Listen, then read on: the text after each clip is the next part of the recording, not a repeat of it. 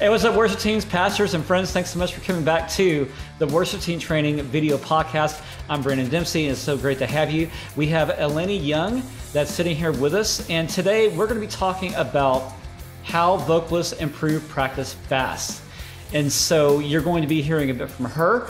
As noted in the last video recording that we had, more episodes are coming down with more guests. Can't wait to feature them as we talk about guitar, bass, keyboards, drums, and so forth. But today we are talking about vocals, and it's so awesome to have Elenee Young, who has been a singer-songwriter and been doing that for quite some time, worship leader at her local church. And she has her own music site, which we're going to get to that at the end of the broadcast, because you need to check out her music and the new releases that she's got going on. And also she is a local worship leader at her church in the Alberta, Saskatchewan area, New Hope Church. It's great to have her today. Elenee, how are you today? I'm good. Thank you so much for having me. I'm excited. Awesome. Well, we are excited in having you. So thanks so much for accepting the invite. Anytime, really. So when it comes to vocalists and improving their practice, I mean, maybe that's kind of a, to put both those words together could be oxymoronic in a way, because it's very common, right, for us to think, well, I really don't need to practice. But then when we find ourselves in that moment to lead worship or go into rehearsal, we think, oh man, what do? I don't have it all together. So what do you say about that? I think that in a lot of ways, your vocal range, your vocal health actually stems from what you do with your own body and how you take care of your own body health-wise.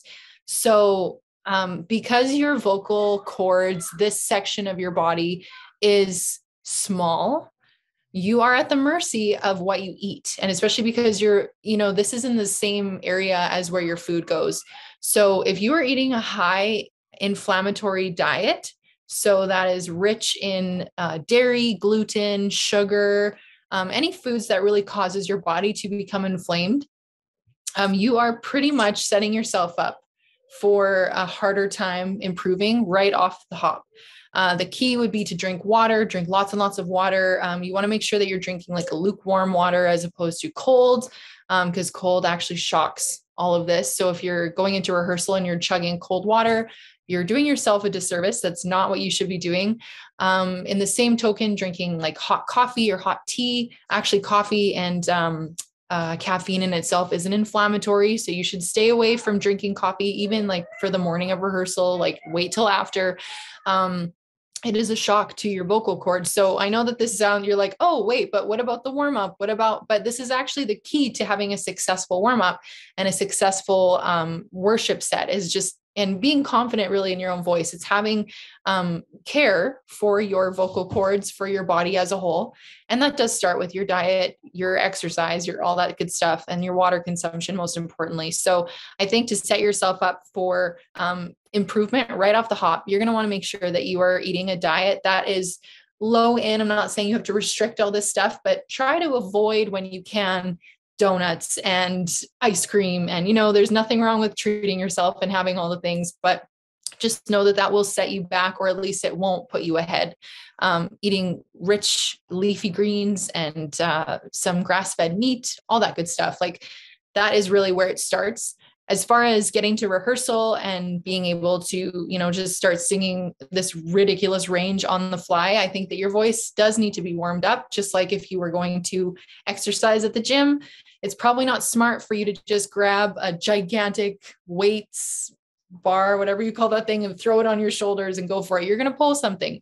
So doing a good warm up, you can find free warm ups. One of my favorite vocalists is Jeff Mathena. You can find his stuff. He actually has a podcast. You can find his warm-ups there. Just Googling, YouTubing any vocal warm-up. I think that's great. Starting with that before you go into a worship set is awesome. In our setup, we have actually two services. One of them is early in the morning. The other one is just after. So the mistake that I've been making for a long time is I'll use that first service as sort of a warm-up. And I'm there and I'm just like,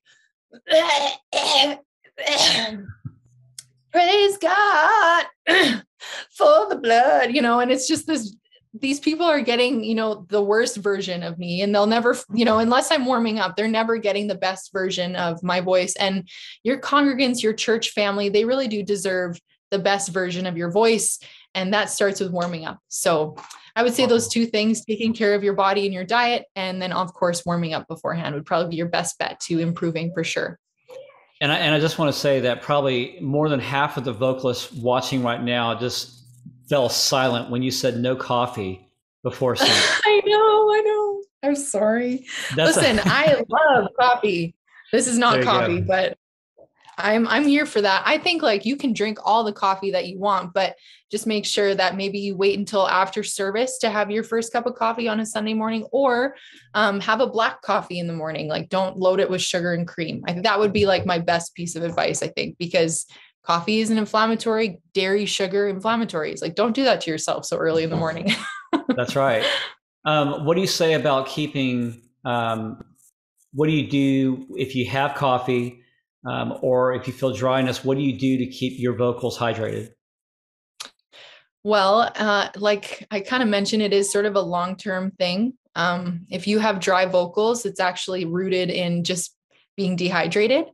So you should have been drinking water, a lot of water before your set, probably for a week before. Like, you should just constantly be drinking water. Yeah.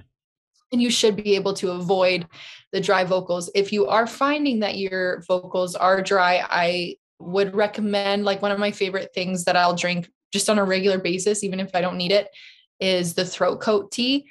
I know that that is sort of a gem in the vocal community, and it's not a fix all at all, but I think I find that it does help, even just the morning of, instead of having a coffee or even a regular chai, English breakfast, whatever, have a throat coat tea. It's got all the things. It's lemony. It's good. And that does help your vocal situation. It gets rid of the coating regardless of what it's called. And I think it does hydrate as well because it's water-based. So you can't go wrong with that. Awesome. All right. So let's dive into more things. Like, when we're talking about vocals themselves, how do you improve fast? And that would be to anything, what goes off in your mind when you think about how to improve vocals fast? I think that you have to consider the fact that it's like an instrument and you can't learn anything overnight, and because it's rooted in muscle memory, you're not going to rememorize, if that's the word, overnight. If you are on the schedule to sing "This Is a Move" and you have to hit that super high note and you have a week, like, that's not enough. You have to be able to improve on your range over time. And that starts honestly with doing range warm-ups, range exercises. Again, you can find all of those free resources online. I do have a couple people in mind that offer some courses, and I've taken them and I love them so much. But in truth, you can get this information for free. You just don't get the one-on-one and the personal development stuff. But I think in order to improve quickly, or I think it's just doing something every day, instead of doing it on Sunday morning only or midweek Bible study only. Like, make sure that you're doing a vocal warm-up or vocal exercises every day. I don't do them every day. I should.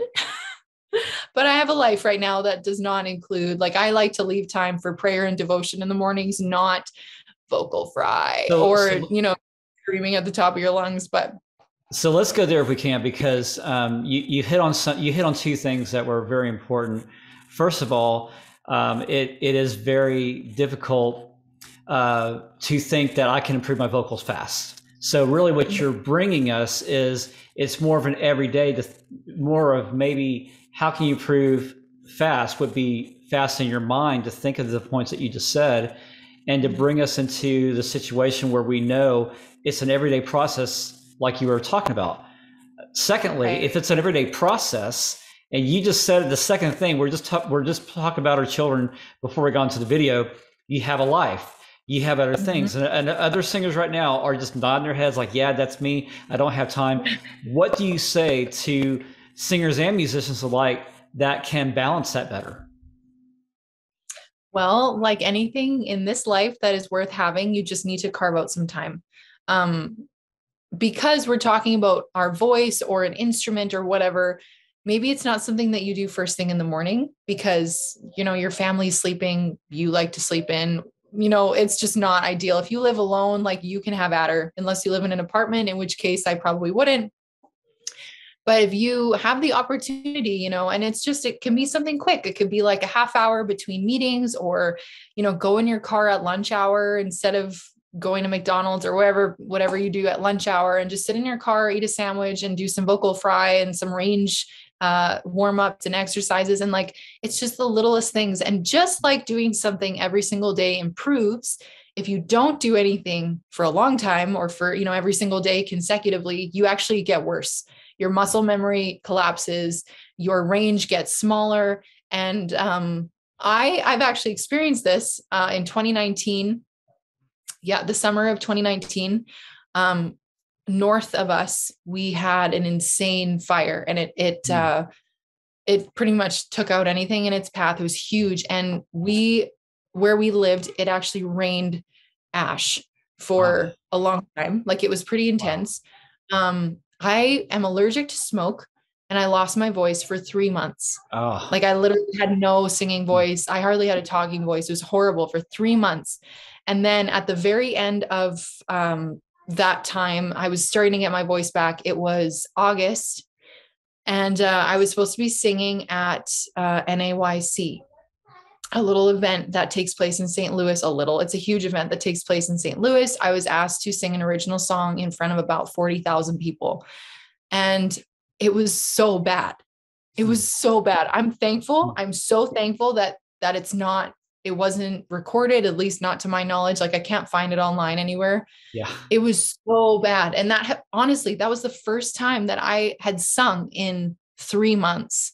And from that point on, I had to work so hard to get my voice back up to speed. Wow. And it wasn't because I wasn't working on it. It's because I just couldn't, so if you are just so busy, if you have so much going on and you just can't dedicate any time to your voice, you're going to lose your range. You're going to lose your ability. So, I mean, just doing something every day, I think, is important. For me, it's worship. I worship every single day in one way or another. I'm not doing any formal vocal warm-ups or exercises, but I just worship. And that helps my voice get used to singing every single day. I'm singing something, right? Mm-hmm. So starting with that, and then, taking it from there, doing something every single day.